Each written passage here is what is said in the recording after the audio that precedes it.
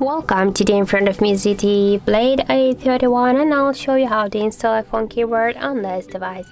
So first you should go into the Play Store and here on the search bar enter the green Apple keyboard. And now we should get this first application, so tap to install and just wait a couple of seconds while the application installing and downloading on this device.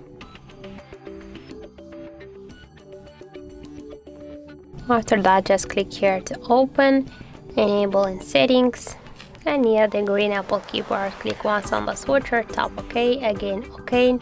After that, just go back, click here to the switch input methods and switch your keyboard to the English United States keyboard.